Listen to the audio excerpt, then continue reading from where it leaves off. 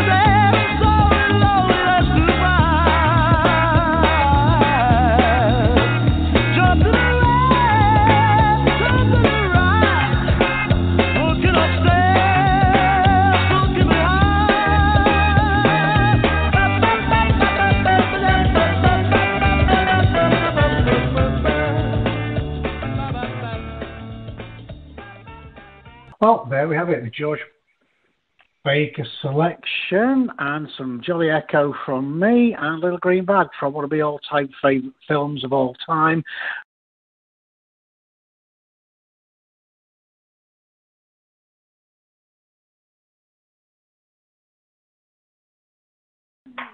Hello.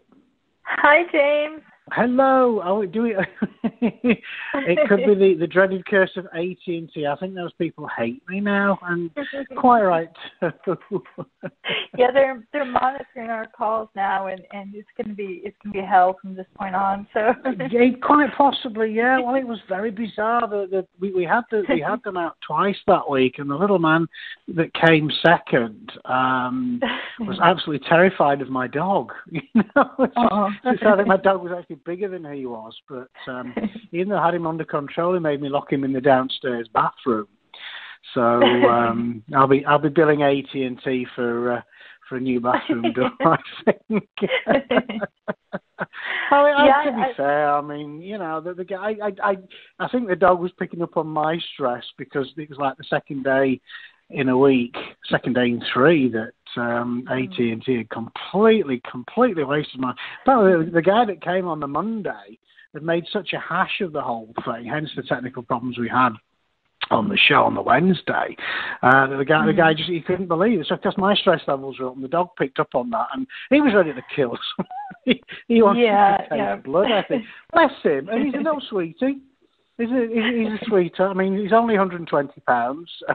Massive, you know. So, well, you know. Oh my God. Yeah. So the guy was, okay. I'm not comfortable with the dog. So he's not comfortable with you either, wasting my time. So do your job. Get out of my house. You know. Otherwise, he might just get off his leash here. You know. So I've never seen somebody work so quick rewiring a modem. Is the truth. Is the truth. Well, you know, that's incentive to work faster. So I keep them out. Exactly. Yeah. And the fact that the dog was locked in the downstairs, but it really wasn't fair on the dog, to be honest with you. But hopefully, fingers crossed, it is fixed now. And if AT&T are listening, hey, love you people. Right up until Xfinity send me I get a weekly mailer from them. So please come back to us. And you know, I think their marketing line is we're not quite as crap as AT&T, so it could be. Well, the only problem is here's a quandary for you. You know, you want to change providers, but of course it means trading in your DVR player, and I've got sort of 2 years worth of NCIS on there that I've not watched yet. What do? You know, do you think, sorry Gibbs, you know, we're gonna have to miss a couple of seasons, or what? I don't know, try and watch it all. You know, just schedule 2 weeks to sit and watch it. Yeah, I have found that there really is no really good provider anyway, so you just pick one and make the best of it. I don't think that anyone anymore is better than another. I mean, I've had problems with all of them, so you just kind of, you know, deal with whatever you have. Well, you know, funny enough, that's what I thought. I thought, well, I could go through all the rigmarole of changing, but, you know, if they can come, even if it's taking 2 bloody days, you know, you can come fix it. You know, so to be, again, I'm touching a lot of wood here. The internet's been fine. It's not crapping out every 10 minutes. The TV's sort of on most of the time. It's better. Put it that way. It's better. So what's been happening in your life? Sorry, I'm bored of that now. I'm moving on. Because I'm sure our listener doesn't want to listen to me whining about AT&T for 2 hours. So, what's been going on with you, my dear? Well, first of all, I wanted to say I loved that opening music. I was jamming. I was. That was really good. You know, it came up on my iPod in the car the other day, and I haven't heard it for so long. You know, you know. So I thought it was worth it. You can't help but feel happy. It's a happy song. I know, definitely. I was like definitely grooving. Yeah, I was definitely grooving. Good. Good. And I'm very pleased. Let's see, what's new from last week? I can't really say a whole heck of a lot, so, you know. Well, that's dull. That's dull. I know. Just make something up, you know? Make something up. Let's see. That trip to the moon that you took, you know. Yeah. But having said that, you know, I've seen pictures of the moon. Boring, be honest. Boring. It's dull. It reminds me, many years ago, it was the first vacation I took she wasn't my wife then, with my wife. We went to Fuerteventura, which is some little island in the middle of some sea somewhere.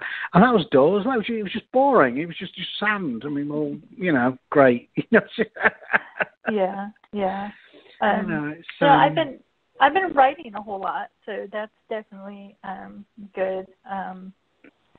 You know, the stories, it just won't let me go, won't leave me alone, which is good. I mean, you know, when you have those moments, because there's definitely been times where I've gone, oh goodness, a really long time without writing anything, and you get to a point where it's almost like I can't really say you forget how, but the passion is kind of gone for a while. So when you do have it, you have to kind of harness it. And you know, for me, I have to stay in that world with music that I'm listening to and trying not to get too wrapped up in anything else. Which I have to say, I just finished the erotic odyssey of Colton Forche, and I loved it. Do you know that yeah, who wrote that again? Who was the author of that? Remind us. The author James Longmore. Indeed. Oh yeah, one of my favorite authors. I know. I'm going to have to add more of his books to my to-be-read list now, because that was I think you insane. should, because, if you could do that sort of now, because, the kids will be going back to school in a month or so, and they need shoes. Yeah. So anyone listening, Right. buy my books. Otherwise, the kids can be barefoot again this year. So, and they get picked on, the kids in the class without shoes or books, So please, buy the Erotic Odyssey of Colton Forche. I'm glad you enjoyed it. It was fun writing it. I hope that came across. There were some parts of it I was like, oh my goodness, he comes off as such a nice guy. He's demented though. Yep. In a good way. You're not wrong there. Yeah. You're not wrong there. Well, not always. No, yeah. It was it's always good. nice to get some feedback, because you write these things, and it's your baby, and you nurture it, and it's out there, and of course, it's difficult to. You never know 100% how it's going to be received out in the big wide world, and you hope it's going to be good. And then for something like the Erotic Odyssey of Colton Forche, which is pretty much out there. I mean, it was my brain in sort of free fall. I just took the harness on and just let it romp, and so there's always the danger that maybe I've gone a little bit too far, but and I want all my beta readers. I said, for God's sake, when you read it, don't eat while you're reading this, Oh my God, I know that's definitely. There are some parts. I mean, having said that. My creature novel, Peed, which is about, killer centipedes, as you would guess. A good friend of mine was a beta reader for that, and he said he read that, and he literally, and he's a grown man, checked under his bed before he went to sleep, trying to turn the lights out, because it creeped him out of that much. And that's, for me, that means a job well done. You've got under somebody's skin that much that they have to check under the bed, then result. Oh goodness. Well, hey, so anyway, Xtina, who? So I'm again bored with that now. So I've got a very short attention span, unfortunately. To be honest with you, I'm excited because we have a great author, Patrick James Ryan, on the other line, and I've been looking forward to speaking to him for a long, long time. I've actually got his book the night it got out on my Kindle, and I'm a chapter or two into that. Listen to this for a tagline. It's Magnus Pass, Colorado is about to experience an onslaught from a beast with unrivaled killing capacity. I mean, what could possibly go wrong? Something's got out. What could possibly go wrong there? And it's got me gripped. I mean, my only regret is I'm reading that many things at the moment. I can't, can't just sit and just read that. I'm going to have to do that. So what I'd like to do, I think we need to talk to this man. I think we need to talk to him. I agree with you. So let's bring Patrick in. He said pressing buttons frantically. Patrick, are you there, sir? I sure am, James. How are you? Hey, I am fantastic. Great to talk to you. Finally. Finally. Great to talk to you, Xtina. Xtina's there as well. She's sort of fair. So I was saying, Patrick. I've had the book on my Kindle a little while now. The first chapter just grabbed me. I mean, I just thought, like you're saying, what could go wrong? Transporting some military grade creature thing. What could possibly go wrong? So, I mean, over to you. I mean, you tell us what does go wrong. Well, I appreciate and I'm very flattered and honored by your comments. My intent was to write kind of a return to the old-fashioned B-movie noir with an action thriller that just grabs you by the jugular. It's quick hit with a lot of action and just will not let go from page one throughout the entire story. I intentionally did not do some in-depth development with my characters because I wanted the monster to drive the action. So I've received a little bit of feedback that, there wasn't a tremendous amount of empathy for Don Gerard, the police officer, as well as Elliot Harmon, who was the former Green Beret colonel from Vietnam that was instrumental in creating this beast.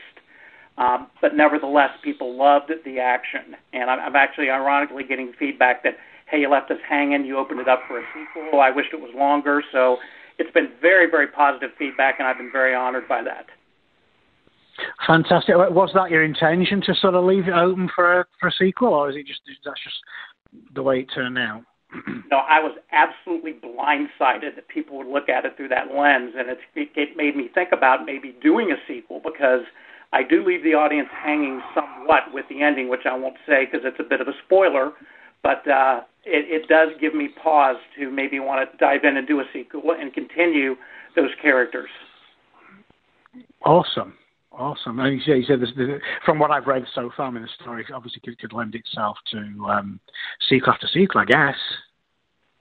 It could potentially be, and it's nothing that's new. In fact, the storyline could be even perceived as being rather trite, because it's kind of messing with Mother Nature and with this nefarious conspiracy with the military and the government being involved. So it's an old formula that's been done before, but probably not this feral and not quite this in your face with such a vicious monster. Well, they do say that there's nothing new. Funnily enough, I've sort of been getting into Stranger Things, which is, I believe, a Netflix original series. I don't know. Have you guys heard of that? I would agree. He said silence. I tell you something. It is again. It really got me in mind of Patrick. See, tell you what, next time I get a sales call while I'm on the air, I'm going to actually answer it and let people listen. The people are trying to sell me shit that I don't want. It's very similar. It's obviously there's a military thing. Something has got out of the facility. We don't know yet. I think I'm on episode 3 now. But it's very reminiscent of the 80s. I mean, it's set in the 80s, obviously. But it's your kids on bikes. It's like E.T. It's like J.J. Abrams. What was it called? Oh, the creature one. The kids were making a movie. My brain's not what it used to be. But it's that sort of era. That's the pre-cell phones, kids on bikes, and the kids are going to be the heroes and that sort of thing. Sinister things going on, and that sort of thing. Really, in that sort of format, I think The Night It Got Out would really be awesome. I mean, is it something you've considered there, Patrick? Is maybe adapting it as a screenplay? I have, and the old cliche is that a writer can't write a screenplay, and I'm going to try to break that mold, or at least partner with someone that does write a good screenplay, because I see this as being a very thrilling movie, and I don't want to throw Hollywood under the bus, but it seems like the recent trend has been either remakes or things that don't really have good storylines, and I think that some of the stuff that's coming out of Nick's shop and some of these other small press horror publishers would make movies. Oh, definitely, yeah. I mean, I think one of the best, mainstream movies I've seen in a long time was 10 Cloverfield Lane, because it wasn't heavily relying on it wasn't big CGI things fighting CGI things.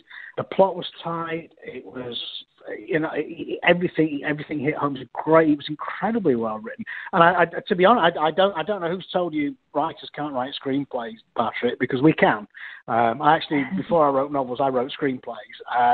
So if you want to chat sometime about screenplays, we can chat about screenplays. What I did find difficult was adapting a screenplay to a novel, which it took me a lot longer than I expected. I thought, this will be easy, this. I would think the other way around, certainly for someone who writes like you, would be, I think you would find it easy. I think, with the skill set you have, you could do that. And I would love to see it as a movie. It would be great. I could see myself sat watching that, definitely. Fantastic. I appreciate those words of encouragement. And my understanding when doing a screenplay that brevity is the word. Mm-hmm. Yeah, I mean, yeah, keep it brief, show not tell. I mean, the thing you have to remember, and I fell foul when I wrote my first couple of screenplays, was putting too much detail in. Because, I mean, and I saw one recently of a friend. I mean, I think they're an ex-friend now because I did give them honest feedback. You know, and they showed, you know, a couple of guys pulled up outside a school, and one guy said, "Why are we sitting here outside the school?" Yeah. Now, in a novel, you may need to do that, or you've got to say somewhere they're outside the school. But of course, with a screenplay, you can see it. You can see that outside. You just say, so, "Why are we here?" Boom, you know, like you say, then you don't have to. And I think, yeah, that's probably where novelists, again, I put myself in that category, we novelists would actually fall down. And I find, you know, a screenplay takes a few goes through to take some of that out, because you have to leave a lot of it for the director to actually visualize. So he may visualize it different or whatever. If you put too much stuff in, they get a bit pissy. I think he's telling me my job. You know, it's like booking a taxi and, you know, telling the guy how to drive. You know, exactly. You got to throw the ego out the door. Yes.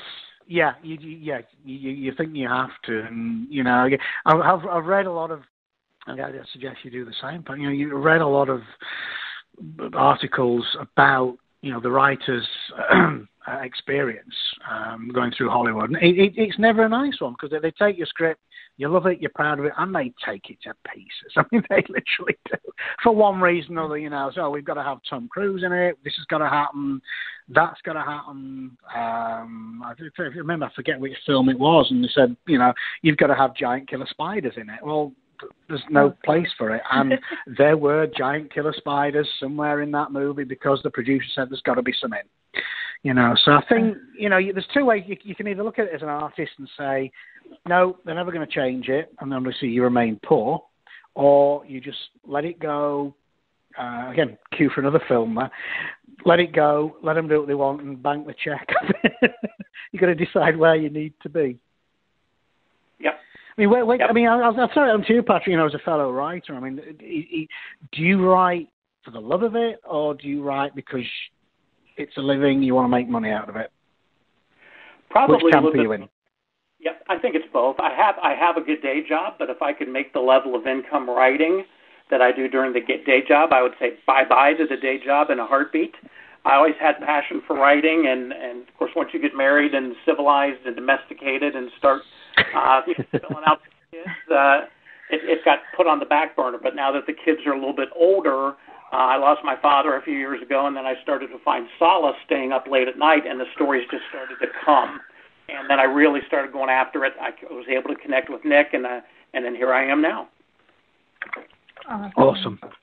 Of course, we have Nick Grabowsky on later as well, and I'm again excited to speak to him. He picked up my creature novel, Pede, which is doing incredibly well at the moment, and I will be eternally grateful for that. You know, so yeah, again, it's good. I think in the horror market, you know, that there are a good number of independent publishers. Probably more so than any other market, I think, which gives writers a good opportunity to get a foot on the ladder. Right. I agree, and I tried an eclectic swath of writers, ranging, from King to folks like yourself, and our contemporary peers, to even people like Grisham and James Patterson and whatnot. But there's nothing as feral and as catching to me as the horror suspense sci-fi genre.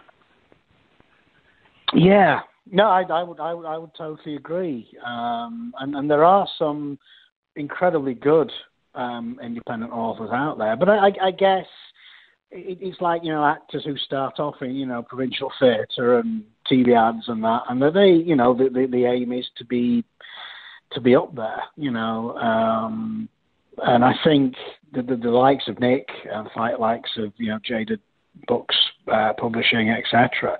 There, it's a good foot on the ladder. It gets published, it gets our work out there, and nothing says more to when you finally get to that point where you're looking for an agent, you want to approach the big six or the big five or whatever it is now, to say, look, here's a book, here's a paper book you can touch and feel and lick if you want, that's got my name on it. I wrote this. Somebody has seen enough in this to publish and market it. And I think, that's partly been my strategy, is to build up a library of stuff that's been published, not self-published, just published, and then hopefully take the next step into. So if there's any agents out there listening, then call me. Me too. Call me too. Exactly. I think we're all in the same boat on that one. And it's funny you say that because I'm working on a mainstream detective thriller right now, trying to transcend a little bit past just horror, more mainstream. And that would be one that hopefully one of the big press publishers would go after, that Nick would help me with. And I've already told him he and I would partner on that. So. Oh, that is fantastic. So it's not horror at all? Is it you going down the detective route? I mean, tell us a bit about it. It has elements of horror because the killer and the diabolical way that he is killing his victims definitely gets into horror. So, think of something as bloody and nasty as the movie Seven with Morgan Freeman and yes. And Brett. Wow. And put it on steroids. So it's a very, awesome. very diabolical individual, and this is a Philadelphia homicide detective trying to stop him. So pretty mainstream, and with Nick's connections, I told Nick, I said, hey, Nick, nobody probably better than you as an agent. Whatever I would get, you're going to get a chunk, so wherever I go, you're going to go. So he knows he's stuck with me, so.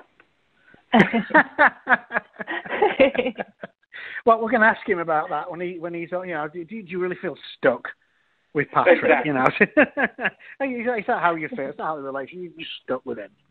Mr. Grabowsky, that if old Patrick makes it big, Mr. Grabowski's going to make it big. So yes. Well, there you go. Yeah. You go. So how far along are you with that particular work there, Patrick? That one's going to be a big one. I'm about 175 pages, and it's only part 1 out of 3 parts. So that was probably awesome. Quite a bit of editing, so it's kind of a monster undertaking. I've got another one that's going to come out with Nick. That's a little novella here very soon called The Maggots Underneath the Porch. That's kind of my lame attempt at a Stephen King, The Body Stands by Me, circa 1975 when Jaws came out and kids were collecting beer cans and baseball cards set against the backdrop of a horrific event, and then another collection of short stories before this big mainstream thriller would be released. Wow. So when will that be next year? The big one? 17, yes. I would not probably be ready this year with so many competing priorities and other things going on, and I'm doing edits on another one that I'm hoping Nick will be able to get to in time for Christmas, which is a second short story collection. Wow, you are busy.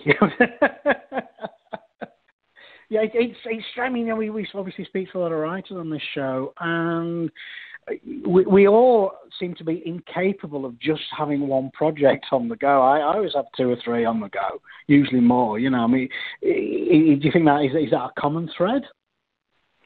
I see it, yes, very much so, because I will hit that proverbial writer's block wall, and then I will go back to something that I've written 2 or 3 months ago, and I'll read it, and I'll think, what in the hell were you thinking about, Patrick? Because it just sounds awful. And then I can go in and look at it with a fresh set of eyes and kind of edit it and restructure it, and then it's much more polished. And I find that to be a good cure for the writing block, and then it gets the juices flowing, then I return back to the current project. So I'm often bouncing back and forth between a couple of different projects, which probably sounds absurd, but it's a good formula for me. Yeah, no, I like it. Yeah. I mean, is that how you work, Xtina? No, I'm kind of a one-track mind kind of thing, and I have to stay in whatever world I'm writing in. But that is the one good thing about also that I'm a poet is that if I'm bored or not, I can't even say bored, but if I'm not having a good night as far as my writing goes, I can quickly write a poem, and that kind of helps me stay creative, and it makes me feel like I'm doing something, even if I'm not working on my work in progress. So, I try to always stay writing, and that's what I've heard is, one of the keys to success as far as being a writer is just keep writing. Don't stop. Because once you stop, a lot of times you lose that momentum. I think, I find that when you stop for whatever reason and then trying to pick it back, that's hard. Say you have a week, whether it's vacation or you've been ill or whatever, or you just couldn't be bothered, and you just trying to get the brain. I suppose the brain is an essential a muscle. I could give you a biology lesson if you want. Nerves are actually evolved from muscle. So it is pretty much, when they say your brain's a muscle, which means it needs to be used. It's like, you don't go to the gym for a while and then you go and shit, I ache, because you're using muscles that haven't been used right. And again, you need to do that with your brain. But I read a great quote, which I think is incredibly misleading. Thinking about writing is writing. I think, to some extent, but really, no. Because you can say, I know people who think about it and they sit in Starbucks and talk loudly about writing, but they never actually bloody write. There's a guy I know who has been talking the same idea for 6 years. The 6 years I've known him since I moved to the States. And he's still, and in that time I've had 4 novels, a couple of novellas and a bunch of short stories written, polished and published. And he's still talking about the same ideas, And, so I think be careful. Don't just spend your time thinking about it because, thoughts really don't translate awfully well into paper. No, they don't. As a matter of fact, with the story that I'm writing now or attempting, I have tried to sit down with my pen and paper because the thoughts are just not, they're not taking shape. So, I try to jot down and try to figure out and plot and plan what's happening next, and nothing is coming. And it's not until I'm actually sitting, at my computer and I'm in the scene that I can see what's coming next. And it's really bizarre because many times I'm finding the story is just being told through me. There's so many times I'm thinking, am I even who's in charge here? Because it doesn't feel like I am. It's a really good feeling, but many times I'm left thinking I'm not the one coming up with this. I'm really not, because I can just see things as I'm writing them. It's really kind of strange. Yeah, is that how it works for you, Patrick? Would you say, or did you work very, very structured? No, I'm the same way. I mean, you have to get to put it in an athletic parallel or an analogy. You kind of got to get in the zone. Now, I've been in martial arts for a number of years, and you learn different forms or katas. Mine was an animal-based system: tiger, dragon, crane, and dragon, all those. And you get to the point where it's instinctual. You do it without even thinking. And I think the old adage, imperfect action is better than no action at all, to start writing. And once you start writing, eventually that flow will start to get there, and before you know it, then you're in the zone. So it's kind of forced, even though you're not ready and you don't feel like it. I try to discipline myself to do at least a little bit every day.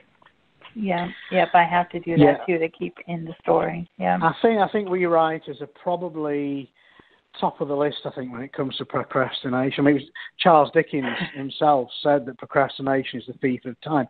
And, I didn't know how bad it could be. I'm easily distracted anyway, but, I'm almost, I get to the point where, I'm sat down, I've got my backside is on the chair. Oh, I've got to make a coffee. Oh, the dog needs to go out. And the dog doesn't. He looks at you. I don't want to got you. Going out. And it's just like anything. But then when you sit there and Patrick, hit the nail on the head, you get in that zone. Because even sometimes I think, well, I don't know what's going to happen next. So how can I? Because I do at least have some sort of skeleton structure, so I know where the story is going to go. Otherwise, I'll just ramble. It'd be a 2,000-page ramble, But the next Stephen King. Well, I mean, I don't know whether he works for structure or not, but he can craft an incredibly well-structured story. So even thinking, I don't know what happens next. Well, like as Patrick said, you get in that zone, and then what happens next is what comes out of your head, even if you don't know before you sit down. It does. You think, I need to get my character from here to there. This needs to happen, and it just comes and this stuff. And once you get there, and it is. One of the best feelings in the world when it happens, but it's just getting there. Just the last scene that I wrote, I remember sitting down to start writing, and I literally had no idea what was going to happen next and where I was going. I knew I'm in a scene and I'm writing, and then it just comes to me out of nowhere. And I remember thinking, oh my gosh, part of me was actually a little exhausted thinking about it, because I'm like, oh my goodness, it's not going to be a short scene. This is a lot to accomplish. But it was also so exciting and really just amazing how it just came out of nowhere. I mean, so that's why I say I don't think I'm the one driving the boat here. Yeah, sometimes people do ask, where do your ideas come from? And from out of my brain, really, and that's as far as I can tell you. I don't know, So even when you read it back, you think, where the hell did that come from? It's almost like you're writing somebody else's memories. That never happened to me. I've never read. I don't know where it's come from. Yes, exactly. I mean, a quick question for Patrick. Obviously, you've written the horror, thriller, you're writing, you're detective. Is there a genre that is so far removed from either of those that you would really, really like to work in? Any particular story you're asking? No, I mean, personally, I would love to be able to write a really, really good children's story. I mean, is there a genre? Are you would you always wanted to write a sort of a historical romance or science fiction, or is there something you'd really like to have a crack at? Yeah, in fact, because of my tenure in martial arts, I'm actually working on a story now called Honor Bound, and I'm copying a little bit from the movie Ninja Assassin. If you guys follow that genre at all or know much about martial arts, but it's a kind of, if you saw, James Clavell's Shogun, and I talked to him about this. He said, hey, we might consider that through Black Bed Sheep books, because there's flying heads from samurai swords, cutting them off, and all that. So there's elements of horror, but it's more of a Japanese martial art type story. But a ninja clan is assigned to kill a rising political figure. He's not there, so they kill the daughter, but kidnap an 18-month-old son. Take the son back to the clan, and all they do is 16 hours a day train him, and he rises to be the top assassin and the best martial artist in all of Japan. At the age of 21, he commands the highest salary for any assassination throughout the entire country. He gets a current assignment to kill a political figure at that time, who then he's doing his due diligence and research, and he actually finds out it's his real biological father. And he's a good man, noble, and what he will do is good for Japan. Yet he loves his clan and is dedicated to his clan, so he's torn, and is he honor bound to his biological father, who's a good person, or is he honor bound to the clan, and will he carry out the assassination? So that's kind of breaking, again, the mold of the horror genre, but that's kind of crossing over into other territory, and I'm about 70 pages into that one. Wow. That sounds it sounds great. I mean, it sounds like a heck of an undertaking. I mean, Shogun, the novel itself was huge. Yes. Absolutely huge book. But yeah, I remember the TV show. That was back in the 70s? I think late with 70s. Richard Chamberlain? With syndication, all the reruns and everything. I just ended up buying it just because of my passion for martial arts. Yeah, it was and then there was the recent one with with Tom Cruise, where he was in Japan. I can't remember what it was called now. And he became a warrior and all the rest of it. Again, a great film. Really. Last Samurai, that was a good one. That was it. Yeah, I mean, a bit of a Tom Cruise fan, to be honest with you. I think the guy's awesome, but. There you go. Really? That's my guilty secret. Yes. Yeah, I enjoy his movies. I think he's good. There's just something about him that he's just got that charisma that carries a movie. I think I like the guy, yeah. Yep, Do you know what movie he was? Do you know what movie he was in that I watched the whole thing before, and then I saw the credits at the end, and they said his name, and I was like, what? I had to go back and look again. Tropic Thunder. Tropical Thunder, yeah. Yeah, have you seen that? Oh, that movie tickles me. It really does. But the scenes with him, Wow. I had no clue that was him, and that was. I think it's funny. Yeah, he really sends himself up. I mean, it was.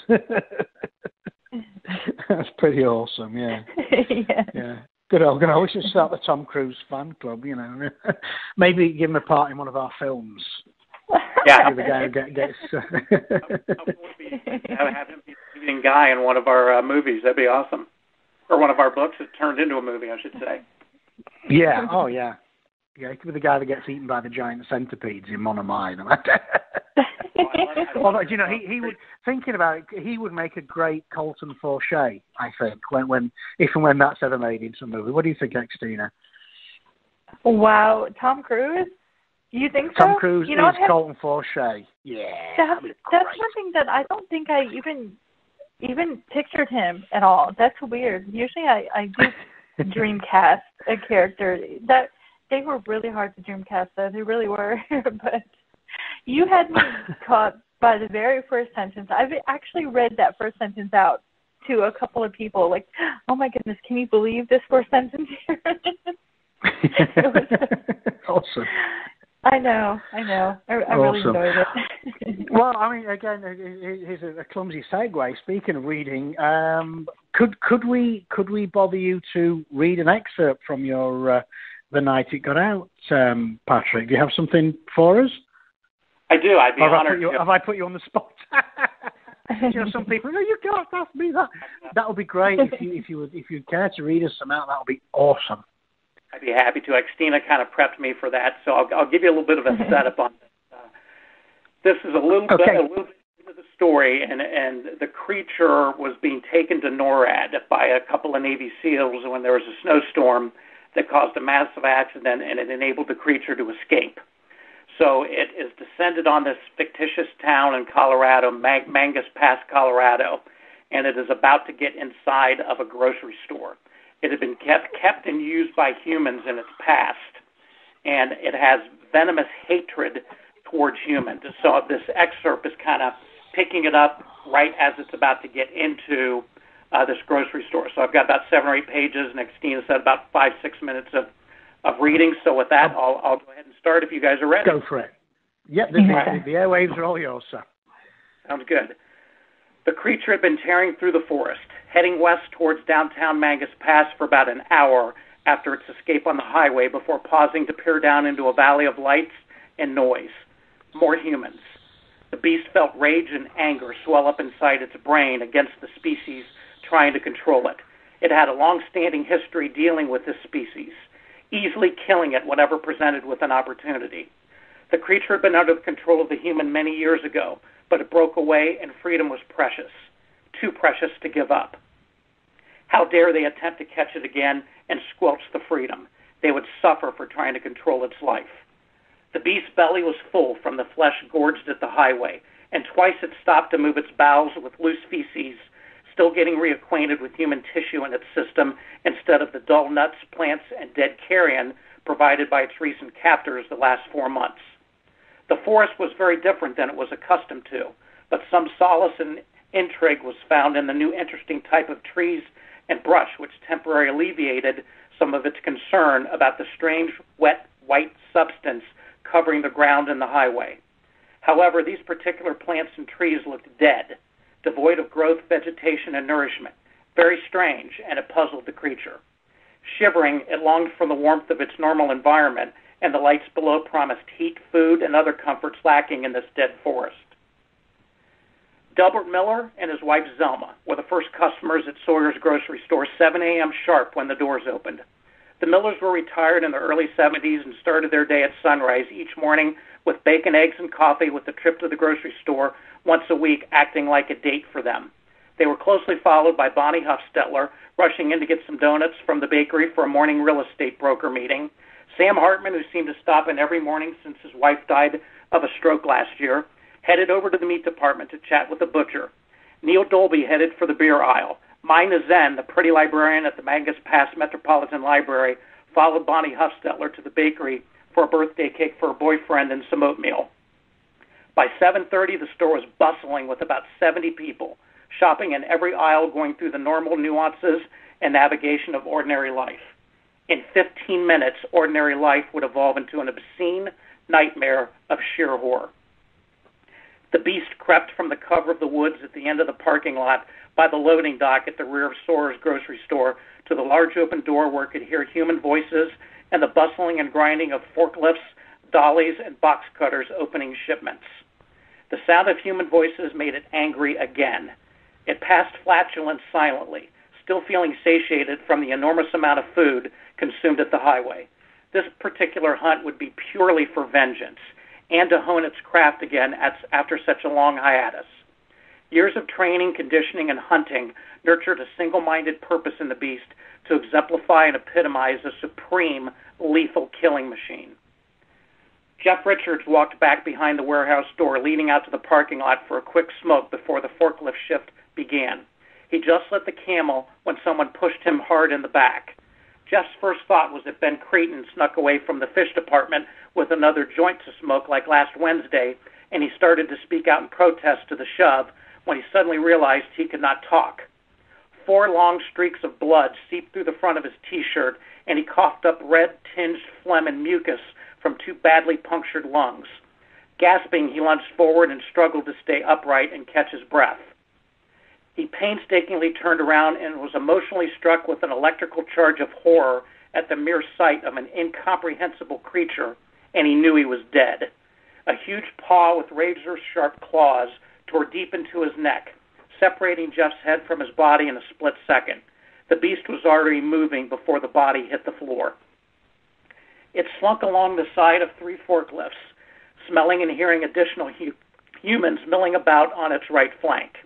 A consummate master of stealth above all animals, it closed in on 2 men using box cutters to open large receivables of canned vegetables.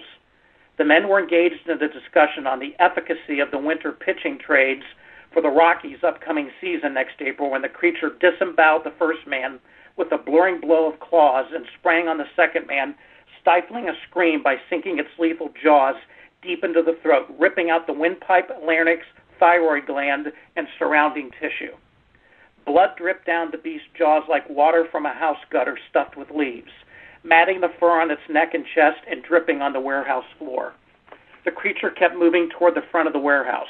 2 more employees rounded an aisle of boxes from a corner office room and walked right into the creature. The older of the 2, a short, pudgy, phlegmatic man, hesitated longer than his younger teen colleague.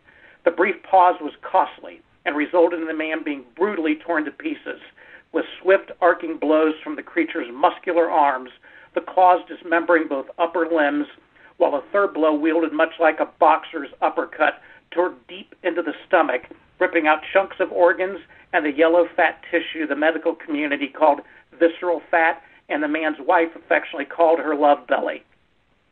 The younger man froze, mouth hung agape, standing rigid, paralyzed with fear at the spectacle of gore.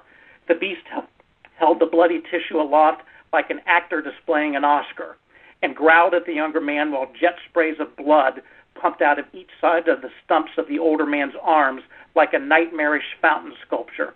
The man collapsed at the creature's feet, and it hissed and growled at the younger man again, triggering him to take 2 steps backward. The hairy beast snarled, exposing bloody fangs, and flung the hunk of bloody tissue at the man's chest. It struck his sternum with a whack, sounding like a fastball going into a catcher's mitt. Oomph! Fuck! The man squeaked, rubbing his chest and staring down at the bloody chunk of flesh sitting on the cement floor like a displaced piece of meat from the butcher's station. The man staggered, screamed, and pivoted, desperately running for the door to the main grocery area. The beast leaped over the dead man and scampered on all 4s, rapidly closing in on the escaping prey. It raised its right arm and stretched, sinking 3 claws into the man's back. The man shrieked and stumbled into the door, hitting his head, sliding down until his knees hit a hard object. A small anvil lay by the door to prop it open when carrying stock into the store shelves. The man picked it up, spun around, and threw it into the creature's chest just before the creature's formidable weapons struck again. The beast grunted and rubbed its paw over the spot, allowing the man the precious seconds needed to open the door and rush through, slamming and locking it behind him. The man crashed to the floor near the bakery, bleeding and crying as the first of many violent blows pounded against the door behind him. Bonnie Huffstetler just finished her selection of donuts and caught the man bursting through the door out of the corner of her eye. "Oh, my God, are you all right?" she said, rushing over to assist, setting the donuts down, bending over to check the man's condition. Delbert and Zelma Miller were exiting the frozen food aisle with their cart perpendicular to the bakery, and they too rushed over to assist, along with several other adjacent shoppers. "Are you okay, young man?" Delbert asked. "He's bleeding," a polished-looking man in a business suit said, kneeling down to look at the extent of the man's injuries.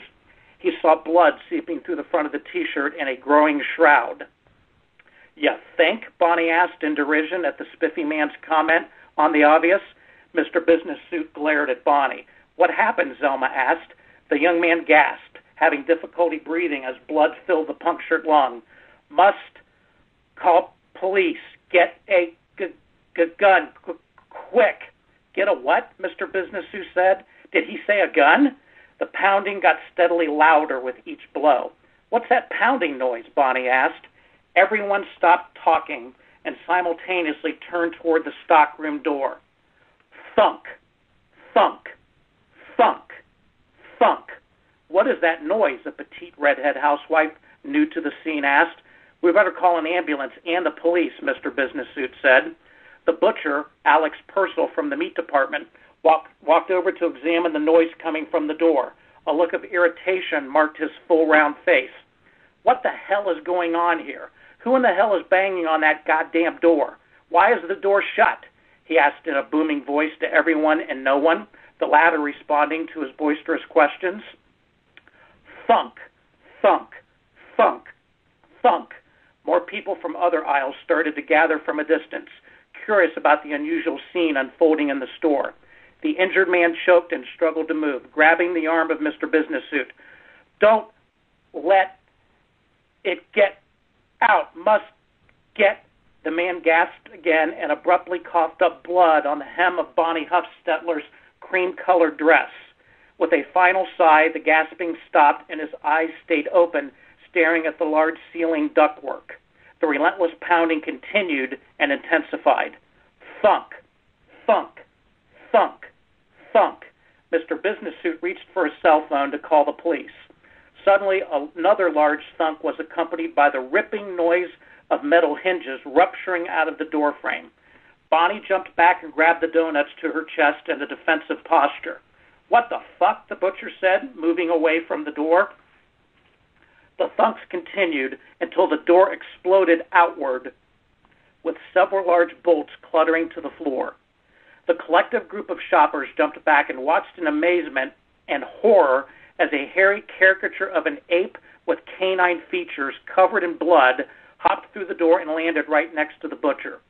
Bonnie dropped the donuts. The Millers clung to each other shaking, and Mr. Business Suit gurgled out spittle onto his tie and dropped the cell phone.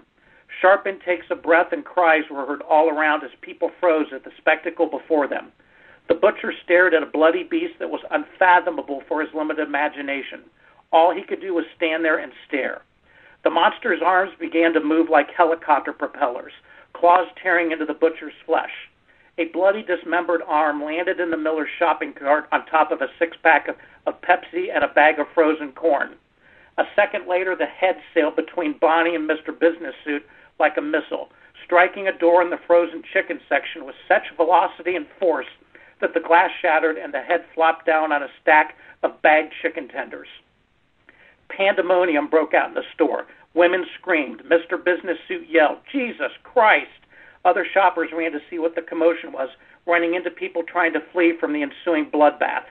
Bonnie Huffstetler stepped back on her donuts, mouth hung open, muttering, "Oh no, oh no, no, no," as the creature closed in on her. There would be no real estate broker meeting that morning for Bonnie. Wow. That was awesome. Thank you so much, Patrick. I was living that. I think instead of reading it on my Kindle, I'm gonna call you and make you read it out to me. You read that?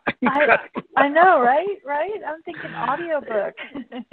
Yeah. Hey. Yeah. Maybe. Definitely. Yeah. No, that was awesome. And I have to say, I have actually read that bit. But you leapt off the page as it was. But yeah, I mean, the way you write is he's very visceral.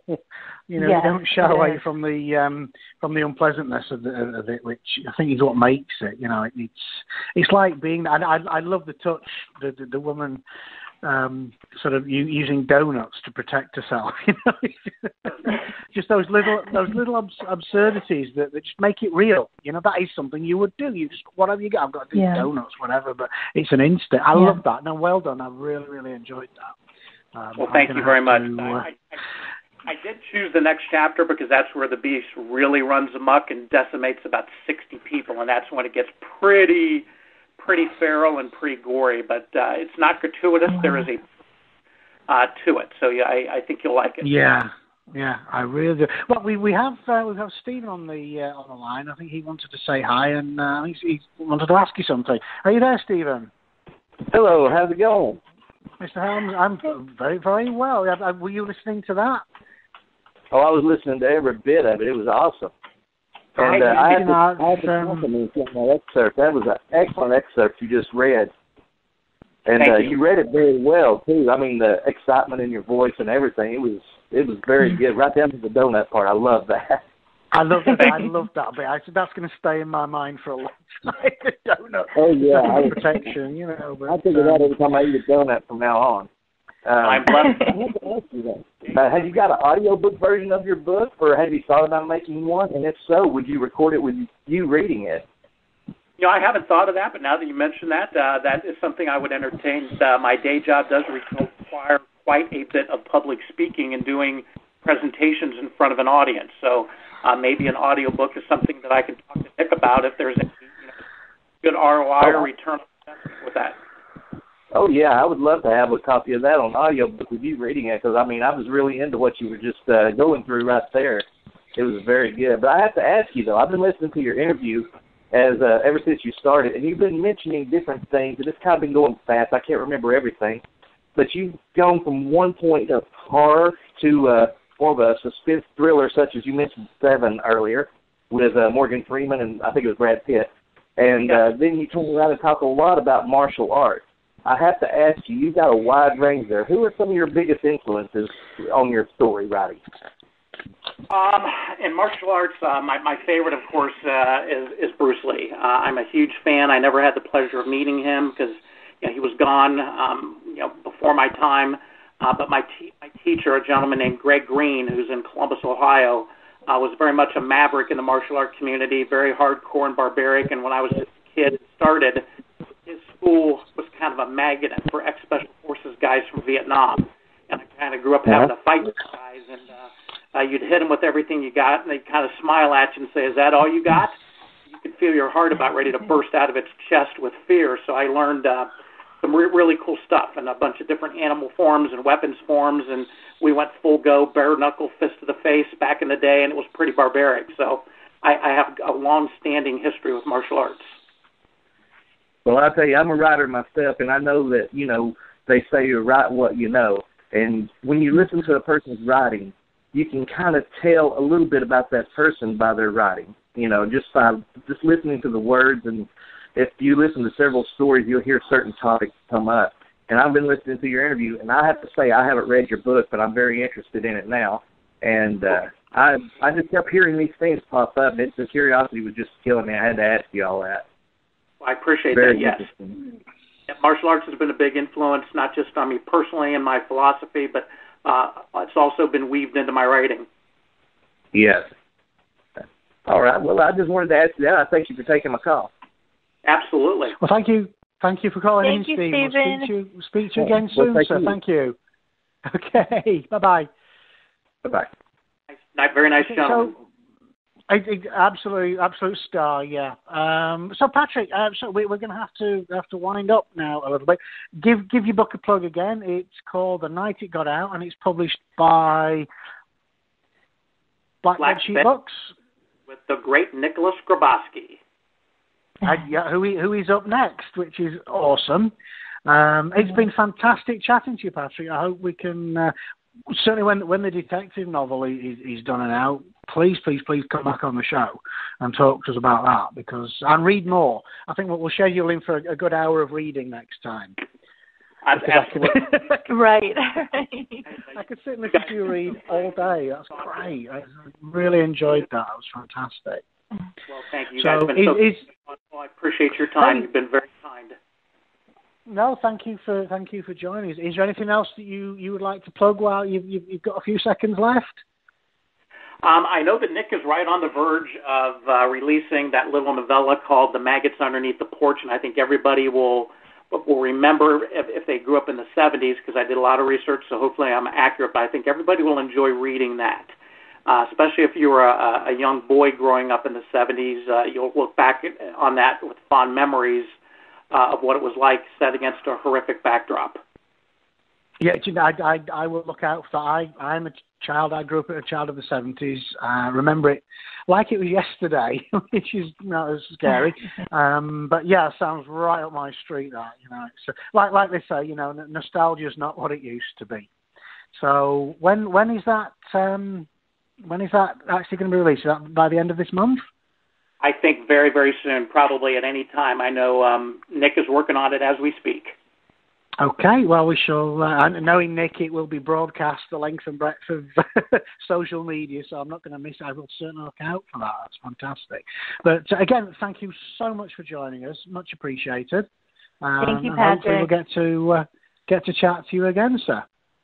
Thank you guys very much. You've been great. Okay, speak to you soon. Cheers. So, Xtina, we're running out. The reading was so good, I could have listened to another hour of that. So, you have a word or two from our sponsors. We're going to listen to a bit of music, and then it's going to be Mr. Grabowsky. So, over to you. Okay. Check out Jaded Books Publishing's brand new website at www.jadedbookspublishing.com. Jaded Books Publishing is open submissions for Black Candy, the next anthology, to be released Halloween Day. Black Candy is Halloween themed, so send in your best submissions with serial killers, monsters, creepy crawlies, and things that go bump in the night on Halloween. Submit to submissions at jadedbookspublishing.com. The deadline is September 15th. Jaded Books Publishing is still accepting submissions for a special dark poetry anthology, A Lovely Darkness, Poetry with Heart, with all the proceeds going to St. Jude's for the week of September 15th through the 21st. Please see their Facebook page for submission guidelines. And don't forget to follow the Panic Room. Our Facebook page is unofficial The Panic Room Radio Show, Twitter at Panic Room Radio, and our YouTube channel is The New Panic Room Radio Show. That's it. Yes, sir. That's it.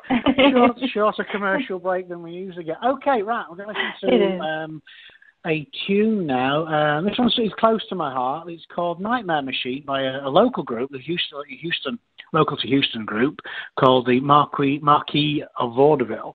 And I dug this one out. We actually used this as the closing tune to my short movie, First Impressions. Check it out on my website, www.jameslongmore.com. It's great. It's creepy, gruesome, great little short story. Award-winning. Don't like to talk about that too much. You mentioned it. But yeah, listen to, again, fantastic tune, one I've not heard for a long time. So we'll be back in about, exactly 4 minutes, 40 seconds.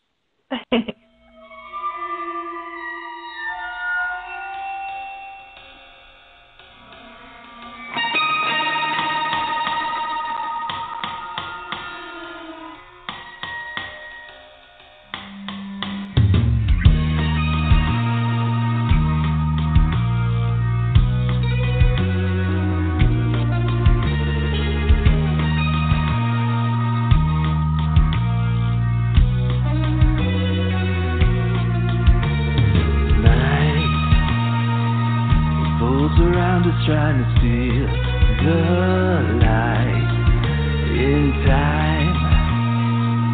It will unravel to reveal a side of life where everything that could go wrong goes wrong till we find that in the belfries of a haunted mind there is no a place where moonstruck roam. All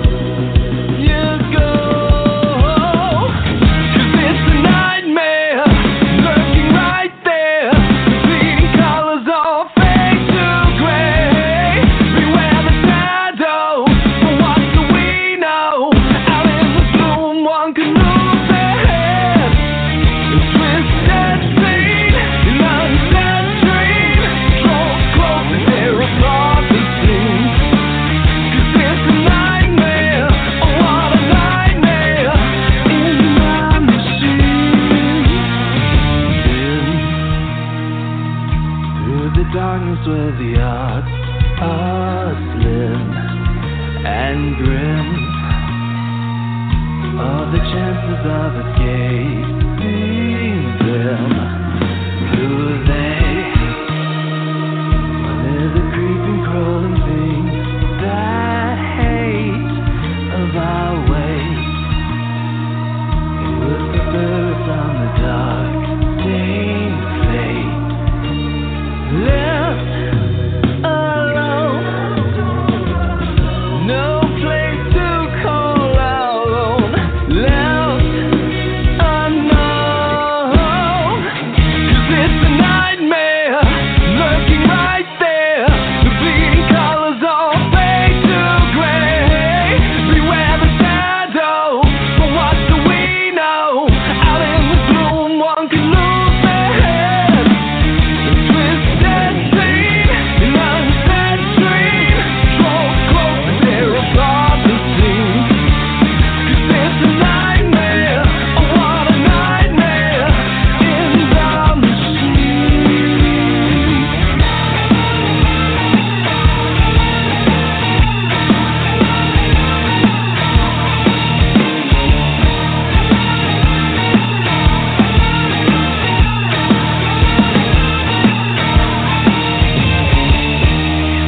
Nightmare lurking right there. The bleeding colors all fade to gray.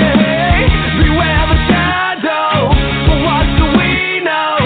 Out in the gloom, one can lose their head. The twisted scene, an unsaid dream.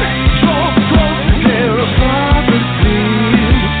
'Cause it's a nightmare, a blind nightmare in the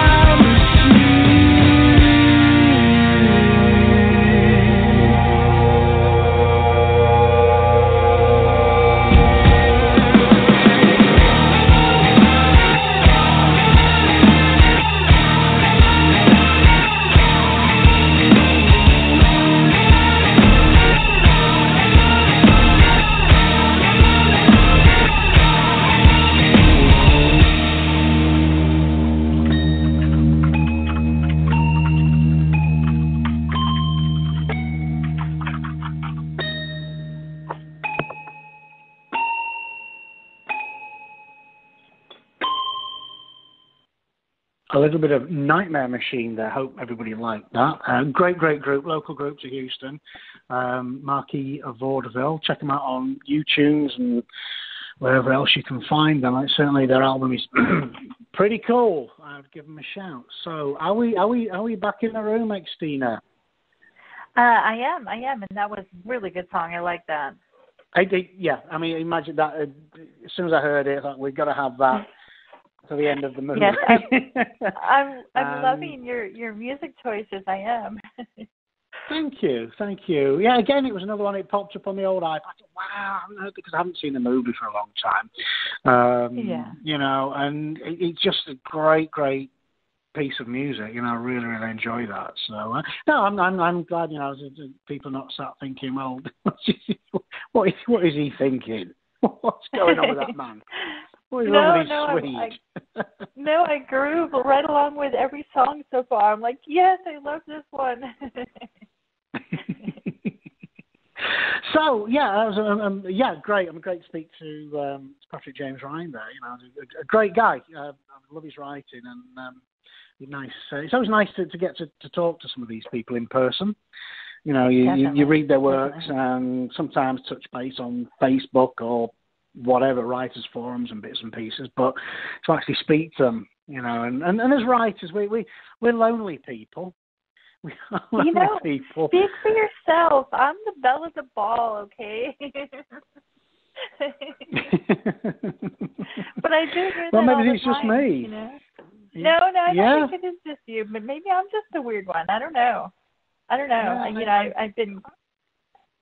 I've been told that I have to stop thinking of myself as the sun, and maybe that's true, but I do think everything revolves around me, so... Oh, right. Well, there you go. There you go. Excuse me. No, again, it's maybe part of the writer's condition. I mean, it's probably the only reason I really started mixing with real writers, and realizing that there are people out there whose brains are sort of wired as oddly as mine.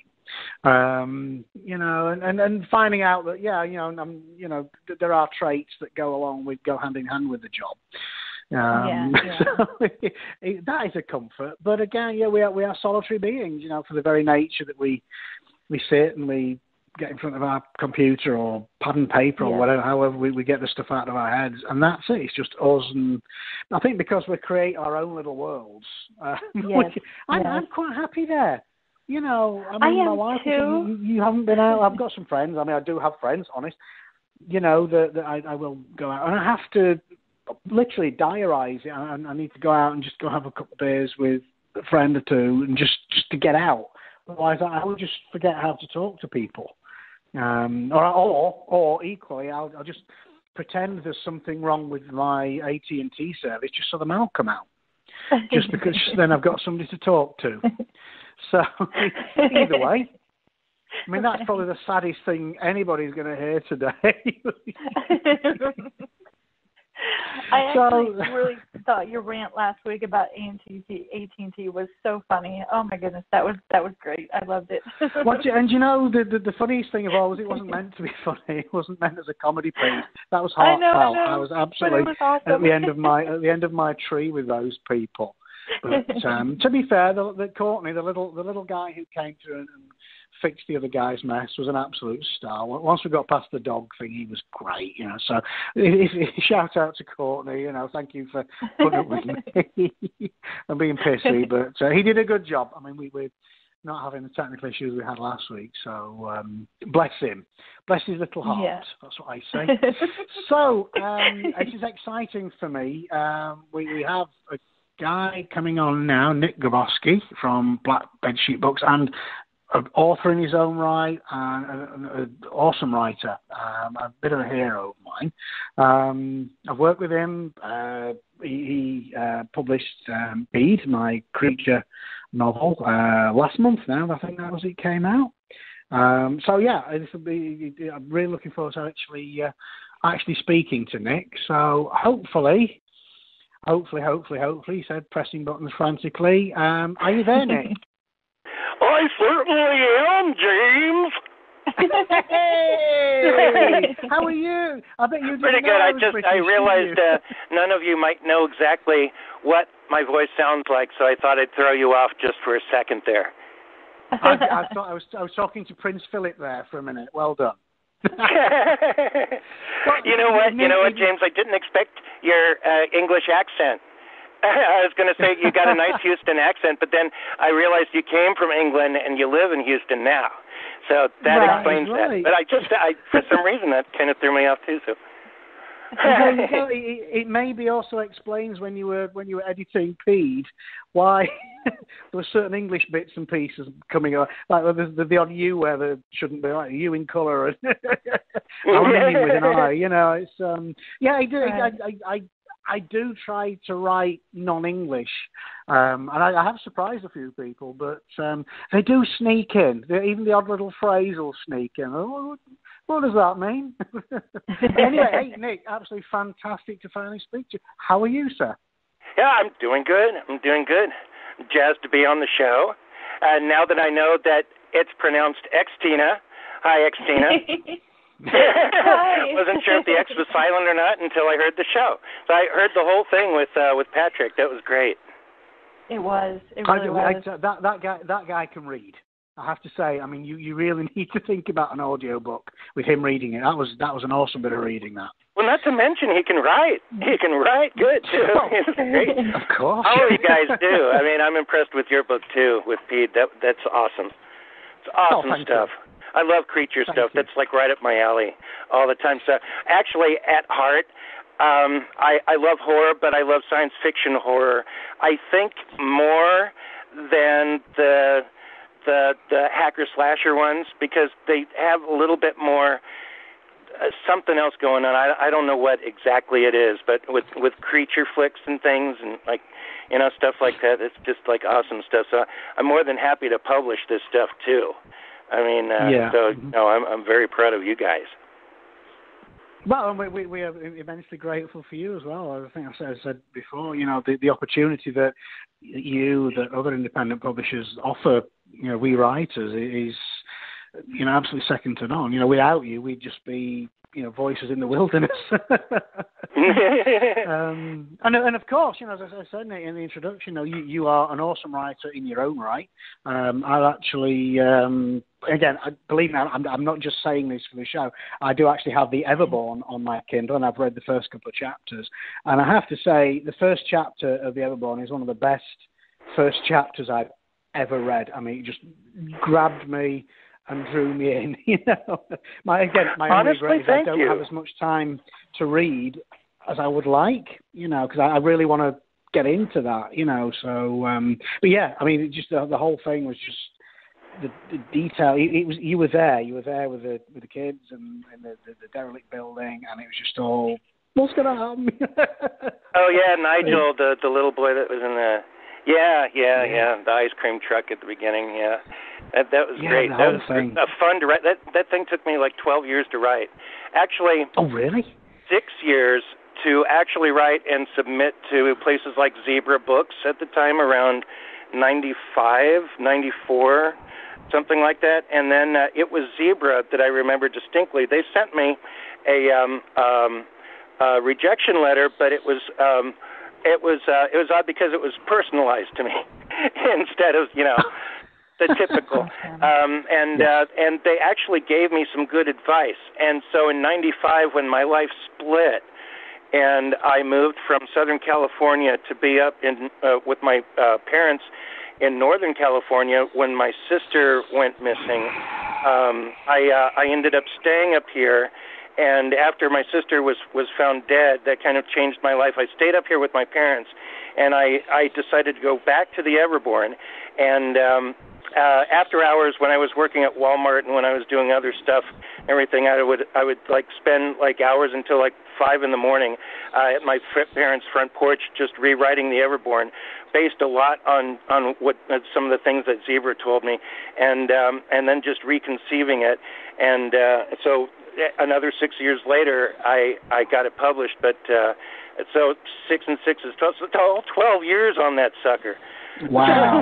Wow. I was very passionate about it, and you could see the science fiction side of me in that, because it's about like alien grays and stuff, but it's definitely a horror book.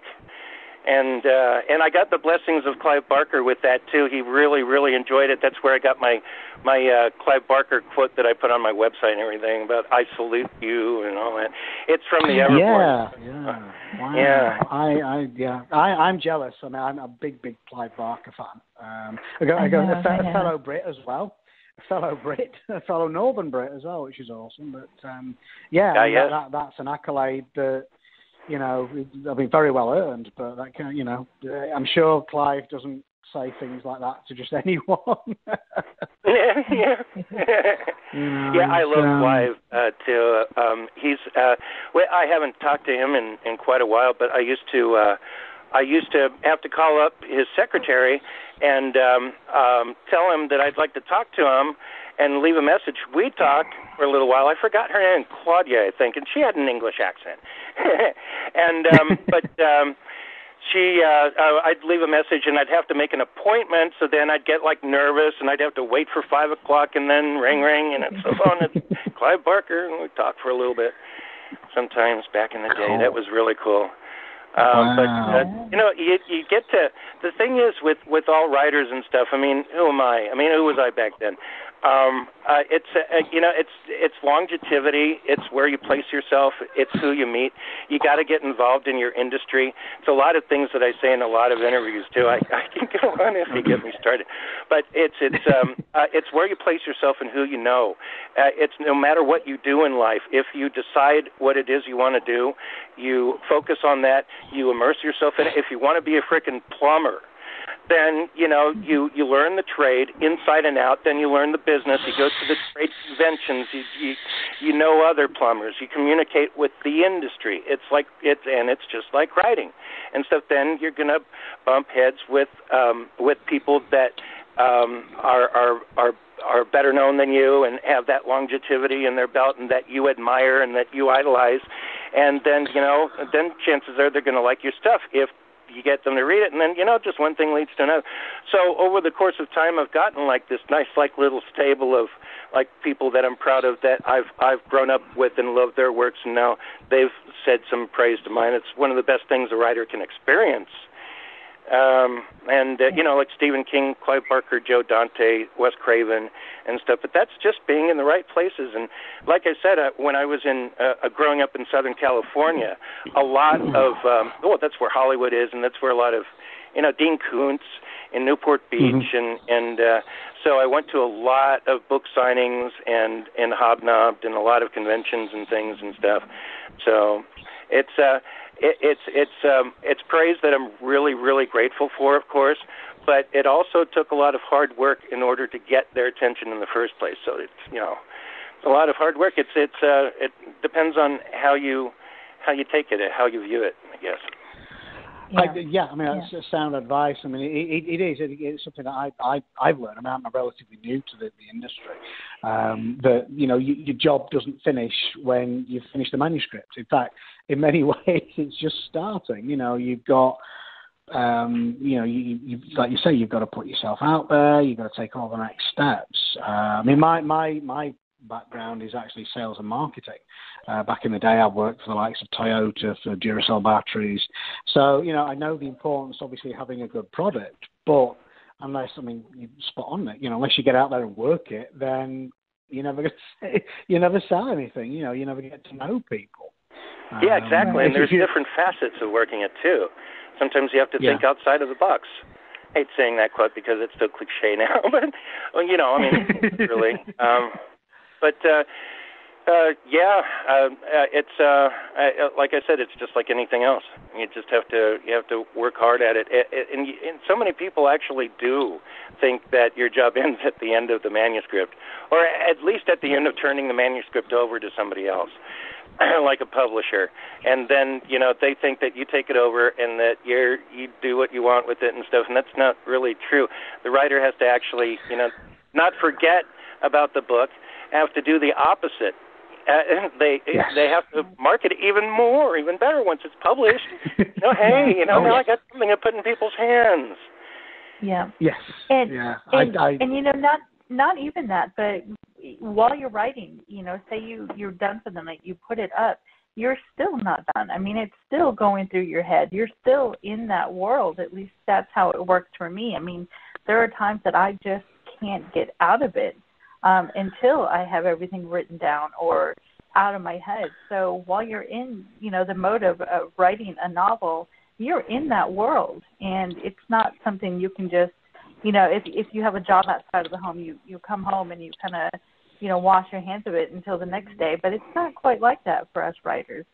We're always thinking about what we're doing. I find that, and distracted. You can't quite focus on everything else as much as you should, because you're always thinking about, how am I developing that scene? What am I doing with the scene?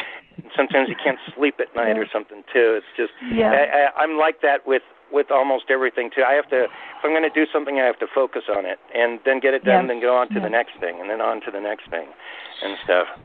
And writing, I mean, when you're in the middle of writing a story, a short story or a book, it's like you have to be obsessed with it. If that's a good indicator too, that you're going down the right path, that it's something good that you're doing, is if you're into it. Because if you're not into it, nobody else is going to be into it, and it's going to be a piece of crap. But if you're really enjoying it yourself and immersed in it and that involved in it, then that's an indication that by the time it's done, and then when you polish it, but by the time it's done, it's something that you're going to be proud of too. How can somebody not pimp that and promote that? How can somebody put that in a closet somewhere? It's ridiculous. So Right. I think you're right. But I think now excuse me, now I've got some books published. And having to then, it's like I can't just forget those. I'm getting involved in marketing them and doing what I need to do. Is staying focused on my next job, on the next book. When all these other bits starting to eat into that time. That I must admit is something I'm learning. I'm having to learn to adapt to. Because I before my books were out there, I thought, right, it finishes the minute publisher said, right, yeah, we'll take this. I thought, oh, that's great. But Stephen King, he still does book signings. He still goes on speaking tours. I mean, not that he needs to, but he will still do that. He's probably contractually obliged to do so, but he's still doing that. Maybe it's to reach a new audiences. You've just got to keep going. Well, it also kind of shows you that he enjoys doing it too. So it's just all part of writing something and then showing it to the world, and then enjoying people enjoying it. And going out and actually see them loving the book and wanting you. I mean, there's something to that probably drives him. I mean, if that wasn't going on, he would probably just as soon stay at home, I'd assume. If that makes any sense. No, it definitely does. And you know what? I have to ask you this because, and I'm hoping that you don't get this question all the time. I think one of my favorite franchises as far as horror movies go is Halloween, and that's something that every time I see your, anything to do with you, I think of the Halloween. Was it 4? I think it was 4. Yeah, Halloween 4. I just tell me stuff. Tell me something. Well, I could tell you how I got to writing the book for Halloween 4. I never really get tired of that. It's like around 1987-ish or something when I came out with my first book under my original pen name, Nicholas Randers. The book was called Prey Serpent's Prey. My publisher at the time, that was my first book I ever wrote, and it got accepted. But that goes back to, sometimes being around the right people. I wanted to be an actor, and my acting teacher at the time was Walter Koenig, who played Chekhov in Star Trek, the original Star Trek. And his sister, his publisher, he was coming out with a book called Buck Alice and the Actor Robot, a science fiction book, and his publisher's sister, Janice, was in the class. So I told them, hey, I just wrote this book, Prey Serpent's Prey, this horror novel. So she sent it to her brother in New York, and then 3 months later, he calls me, and I, kiss the neighbors and do cartwheels out in the front, and I got published. Right. I never even published a short story. It's the first thing I ever got published was a novel, mass market paperback horror novel, and then he started sending me other projects because I quit my job as an overnight security guard, and then I started doing Marcina Shane books for hire, like romance novels. It's another pen name that I went under, and I got paid for that off and on. And then one day the publisher calls me up and he says, hey, they're doing another Halloween movie, and Michael Myers is back in it, and I've got the screenplay. How would you like to do the book? Because the job came to us. And I said, well, yeah. And so they sent me the screenplay, and I got to sit down, and it's the first time I ever did anything like that. And I noticed that when you were talking on Patrick's show this last hour, you mentioned something about screenplays, and then it's harder to write a screenplay based on a book. But for me, actually, it was kind of easy because the plot and everything was already there for you. You just had to use your narrative and just go page by page and using narrative. And I added some personal stuff to it because I realized it's now or never.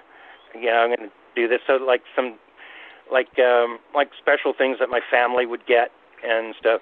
But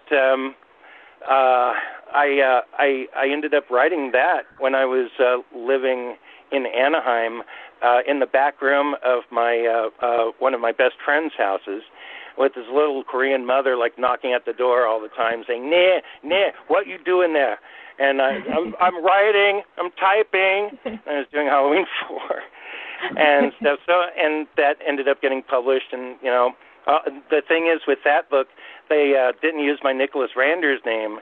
If you check out the original paperback, mass market paperback by Critics' Choice paperbacks, it says Nicholas Randers on the copyright page, and they put my real name on there without even consulting me. But it turned out for the best, because I've been my real name ever since, and it kind of changed things. Otherwise, I guess you'd be talking to Nicholas Randers or something right now. But and that was very interesting, because the book came out at the same time that the movie came out. And by then, I had published 2 books, that and Prey Serpent's Prey, and then a couple of like the little mini ones by Marcina Shane. And I still wasn't making enough money, so I had to get another job again. And I ended up working at Video Giant, and it shared the parking lot with an Albertsons supermarket. And inside, I always used to buy like horror paperbacks and stuff, and I would go in, and there would be mine. There would be Prey Serpent's Prey and Halloween 4 next to Stephen King, Dean Koontz, Robert Kamen, all of them, and stuff, and that was so cool. And people would actually buy them and go across the parking lot and have them have me sign them for them while I was rearranging the shelves at Video Giant, and my boss would be telling me I'm not working fast enough. It's like that's pretty much my publishing origin story. However small it is working Video Giant. That goes to show you, though, that unless you're this was a big publisher. I mean, they published a lot of stuff, but still, I think that I kind of got screwed, too. I didn't have a contract for Halloween 4. I never got paid for it. And the contract was supposed to show up, and it never did. And then the publisher went bankrupt, and there wasn't anything I could do about it, but it ended up getting me an agent. And, it's a long story, but, I mean, not everybody, especially in this day and age when the market is so saturated and the big publishers and there's little publishers, and it's really hard to actually, when you start off, to actually say that I made it now. There's a lot more work to be done. You have to climb the ladder just like anybody else and climb that mountain and stuff. And I used to get razzed all the time. After Halloween 4 and Prey Serpent's Prey and some of the others came out, I would go to say a bar, and the subject would be brought up, and they'd say, no way. No, and most people wouldn't believe me. And sometimes I would have to show my ID. And, ironically, thank God my real name is on the cover of those books now, because when I show my ID, it ain't Nicholas Randers, it's Grabowsky. People would have gone, that doesn't say Randers on it. And so, them forcing me to use my real name, that kind of worked out in the end. But people used to razz me about that, too, because they thought that who are you? Oh, yeah, really, Halloween 4? And then it turned into when I used to hang out with a lot of LA bands and stuff and get drunk with them. There would be I'd go see one of their gigs, and they would see me in the audience and stop, and the lead singer would point to me and go, Halloween 4. Anyway, I went off on a little. No, that was a great story. I mean, you obviously, been. I'm trying not to. Say you've been around a lot. You've obviously been writing for a lot of years. It's. Hopefully, that we do get quite a lot of writers listening in. That they can take something from that. That it's not overnight. You do have to work at it and put yourself out there, and it ain't going to happen overnight. Another job. No. Yeah. Not to say it can't, because it has in some ways, almost like for J.K. Rowling. It seemed like, even though she started on a napkin and stuff, but when she got discovered, and but that kind of thing is rare. And don't expect that. Nobody should expect that of themselves either. I see people that have their first book out, nobody knows who they are, and they get such big heads. They get such big heads because, I'm published now and everything. And I have to tell them, and sometimes, a couple of writers won't talk to me because of that too, because they got big heads, and I told them not to, basically. Tried to say, hey, you got to be humble, and people aren't going to like you when you're like that. But it's surprising how sometimes some people I don't know, but so it's you have to just you have to be persevering, and you have to be everything that you possibly can be to better your book and yourself, and it includes a good demeanor and a good repertoire with your industry, and people getting to like you enough to want to read your book too. Yeah, that is That's something right. too. You have to sell yourself. You have to. They have to like you. I know that myself. I mean, for a really long time before before Dark Nations came out, I was a blogger, and I dealt with a lot of indie authors, and I would notice that the ones that I would try to talk to, and they would be just, I don't know, some of them just acted like they didn't have time to talk to me, or who are you, and those ones, even if they had, oh my goodness, even if they were a good writer, I would find myself shying away from reading their books just because I didn't really like them. And so you have to sell yourself. People have to like you, I think, Yeah, exactly. You've got nothing to lose by it too. I mean, they say that bad press is good press.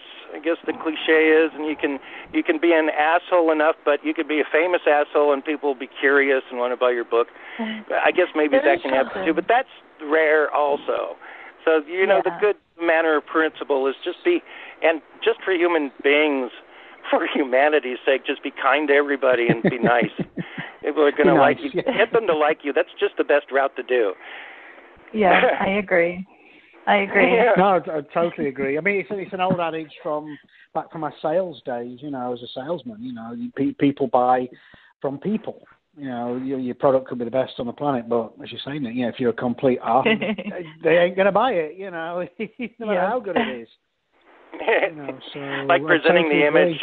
Are you good enough to read my book? Or something like that. I mean, who's gonna buy it? Probably no one. Just on principle, I'm not going to put money in your pocket. So there is. I've heard the old adage that say there's no such thing as bad publicity, but there is. That's true. But it's I like your philosophy. Stay humble. And again, it goes for anybody. Music star, movie star, best plumber in the world, whatever. You need to keep grounded, because as soon as you're not, I think that's when people sort of lose it. Yeah, they certainly do, and it shows. I was just, a good example is like America's Got Talent that I watched last night.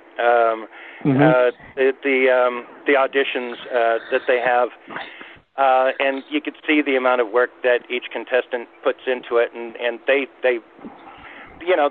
tell the whole world that this is my dream, this is what I really want to do, and you could see how hard that they've worked for it.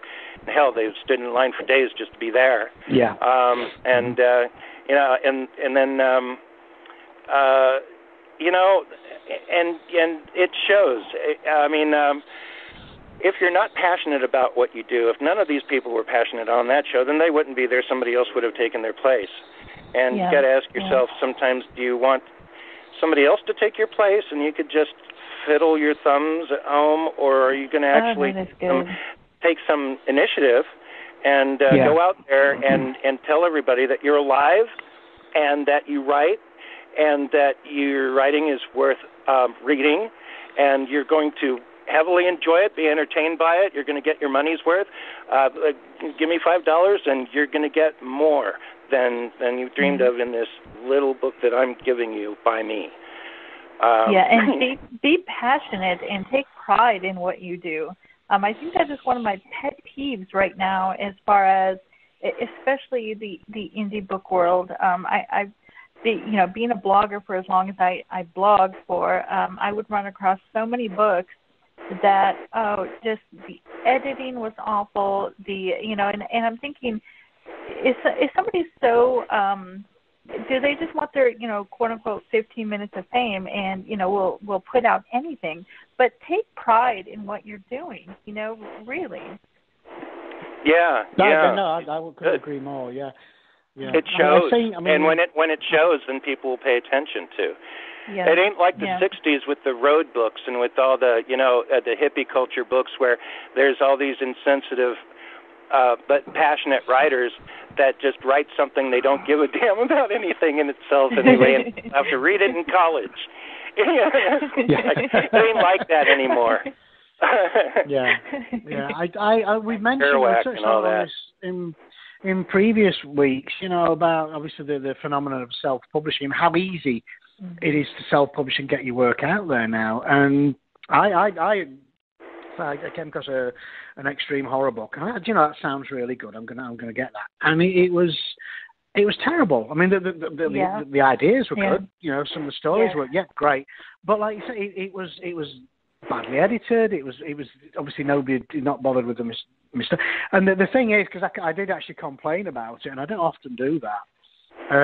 He got back to me and said, "Well, if you could just tell me where the mistakes are." Well, no, I'm not spending my money to be your editor. I'm sorry. Like Xtina said, if you're going to put it out there, even as a self-published person, take some pride in it, for goodness sake. Yeah. At least read it through and pick out. You can publish anything, and that's what really made it difficult for the longest time with the industry struggling and changing, because of the fact that so many people. The industry was getting oversaturated, and you knew pretty much that if you bought a book by the New York Times best-selling authors and the big wigs in New York and stuff, that chances are it's going to be a good book, and then who's this Joe Schmo that it's not published by anybody, that the book looks interesting, but it turns out to be a piece of crap, and there's so many of those.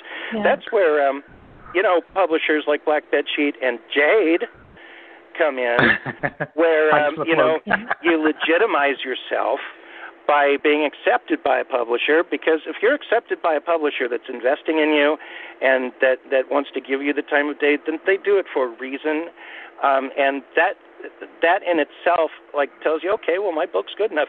And if not, then we'll say try again. It doesn't work out quite like we want, and there's problems with your writing and stuff, then then take that and stuff. That's a big problem that I have with the ability to self-publish. But on the other hand, ironically, the ability that the industry has given us to self-publish has made publishers like us happen, because now consequentially it's easier to be a publisher. I never would have dreamed back in the day when I used to submit to the big-time publishers and even the small publishers. We didn't have an internet, and we didn't have all these things that we do right now.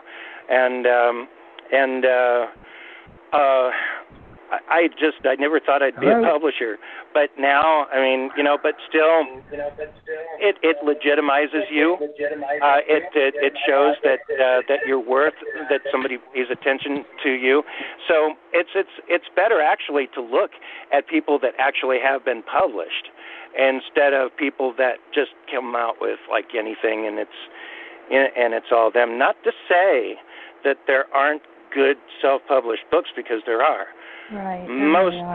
Mostly there aren't, but that's a good indicator. If you're going to try a book by an author you've never tried before, go with somebody that's been published, even by a small press, maybe especially by a small press.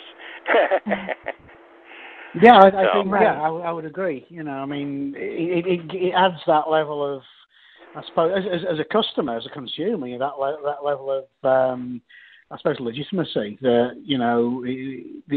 I am going to spend my, $5, $10, $15, and I'm going to get my money's worth. I'm because I'm a Yorkshireman, I am mean. I'm thrifty, I think we should say. We are a thrifty race, the Yorkshire people. So I want to know, I'm going to spend $15. I'm going to be thoroughly entertained for however long it's going to take me to read that book, you know.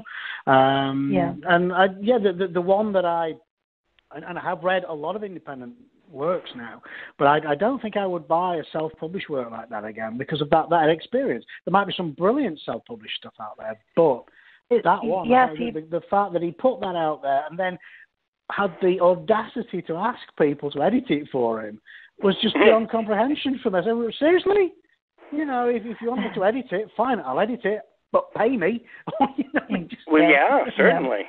Yeah. And that's the thing, is that there are really good self-published books out there. There really are. I've run across numerous that are just amazing, but then you find, but it's kind of few and far between, and that is the problem right there. Is how do you decipher which ones are going to be good ones, which ones aren't, and you have no clue until you just dive in. And sometimes that's a lot of freaking wasted time, and I think it's really bad for the good authors, the ones who actually are really good. I have these authors that are they're self-published. They've put out, I think, like 9 or 10 books now, and they try to get they try to submit to big publishers, small publishers, and nobody would take them, and they are freaking amazing. And every time I've read any of their books, I can't find any mistakes, and I think they're just such good writers. And they even said now that if they were approached by a publisher, they probably would not go with them because they like the freedom that they have, to do whatever they want, and they're good, but that is not the norm. It's really not, and I hate it. It is hit and miss, Yeah, though, thank God for the opportunity, though. That's what I like about overall about the ability to self-publish and what we can do online now, publish our own books and that. I mean, because there's been books submitted to me by authors that have already self-published their own book, but they want to get it published anyway, and they would ask me, "Would you take this?" and say, "Well, it depends on how good it is." But right. and then I've had some of them. I've had so many authors that there's been a few that decided at the end of their contract that they don't want to have anything to do with publishers. They want to do it themselves now. And there's all kinds of reasons for that too. Some of them are like me; they're take charge kind of people, and they do want to do it themselves when they see how it's done, or they see that they could do a better job, or whatever. Some of them can. With their resources, they can do a better job. I mean, it all depends on what you could do, where you're at with your book and who you know and stuff too. I mean, geez, sometimes if you think that you can do a better job, then do it. But it's like publishers like me. Even though I have like high hopes for Black Bed Sheet in the future, I still. What's important to me, actually, and I had to ask myself this, is what are your priorities? And I've found that it seems like what drives me the most also is this untapped talent, taking writers that have extraordinary talent that's worthy of being invested in and being pushed to the world, however way you can do it for them, and to give them that boost in hopes that then they'll be a greater and greater success, and then they'll be able to go to if they don't want to stay with me, go to the New York publishers and get this huge deal, because that's what it's all about anyway. So I like to give people a big lift up, and it's really a joy being their first publisher and everything, and being responsible for a big neighborhood celebration just because I published their book for them, and stuff like that. It's like it brings joy to people's lives, and it's great. I've cried over some of the reactions that people have given me, and I know where I stand, and I know how I operate my business and everything. And to me, it doesn't seem that way. But if I take myself and put myself in their shoes, like nobody's ever paid attention to their writing before, and now suddenly, they've got hopes and they've got this small publisher that's going to put them out into the world. Then that does bring them joy, and from all walks of life, even from actors that have movies out, and or have bands and stuff. They would tell me, actually, I like writing better than acting, and I really want to be a writer better than an actor. I'm going, you got these movies like Matthew Ewald, for example, who's one of my authors. He's a great author. He's been in a lot of places. He was in Fox Kids' Galador, and a Terminal Error in the movies, and a bunch of things. And he told me that I've made his dream come true just by publishing them, and that's kind of hard to swallow. But that's the kind of thing that drives me as a publisher. Is I feel like I'm doing some good. I'm helping people. I'm not in it for myself just for that anymore. I mean, I love my works and I love to write too, but I also love to publish, and because of these reasons. And so it's great. Sometimes I give myself more work than is reality, and I back up my schedule a bit, but that's because I gotta publish them. If I don't, somebody else will, and I gotta have this person. And but it's really good to actually see that I can be of some help in this world with the industry that I chose for myself. I guess that's the best way to put it.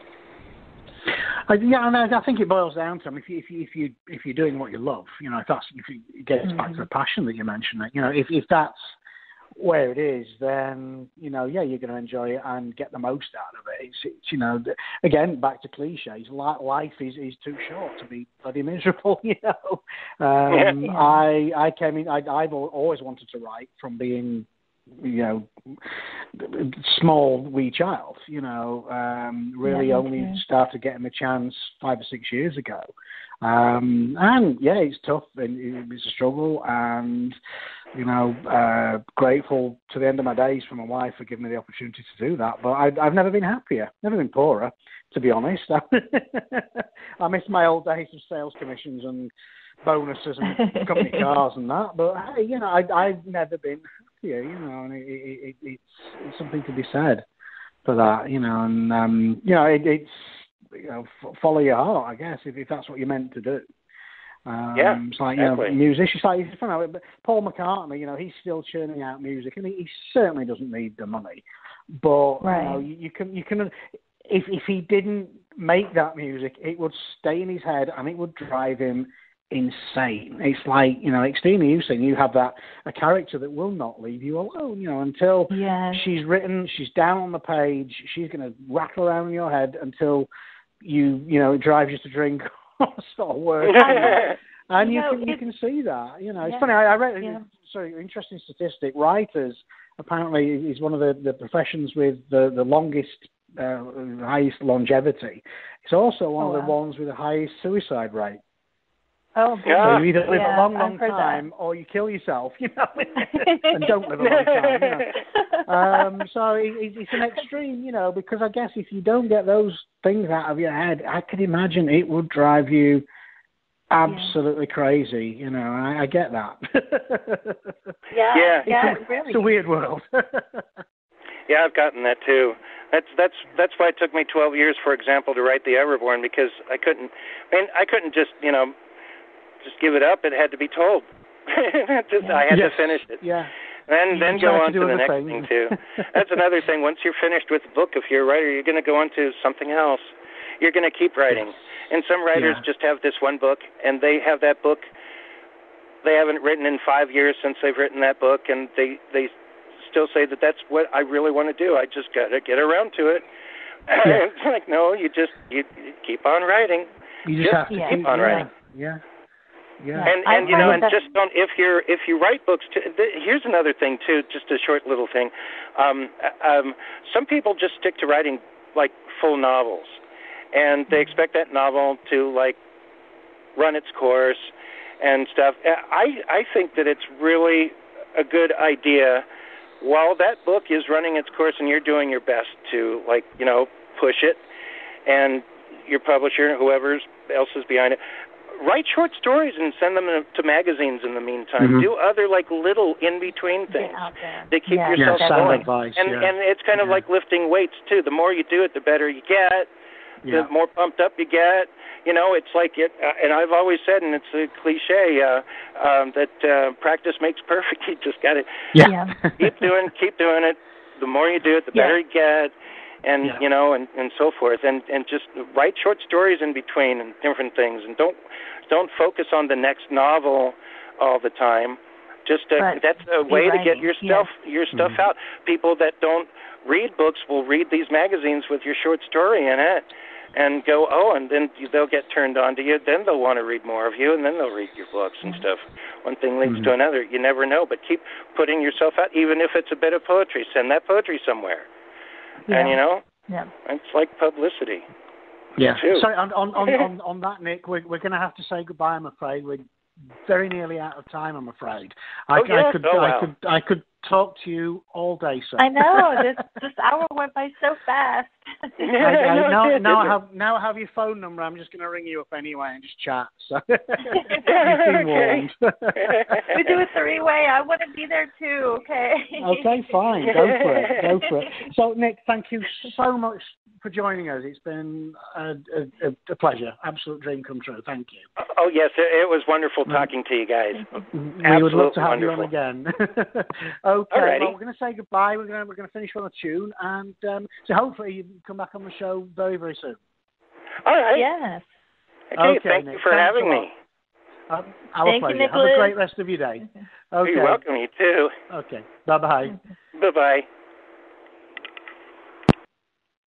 Okay, so I'm sad to see Nick go. We're going to wrap up now, and hopefully we'll see people next time. Say goodbye, Xtina.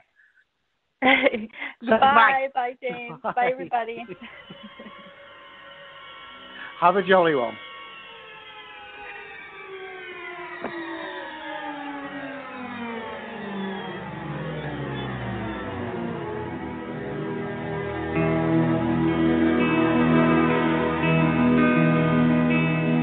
And now the end is near, and so I face the final curtain. You can't, I'm not so queer. I'll state my case, of which I'm certain. I've lived a life that's full, with each and every highway access, much more than this, I did it my way.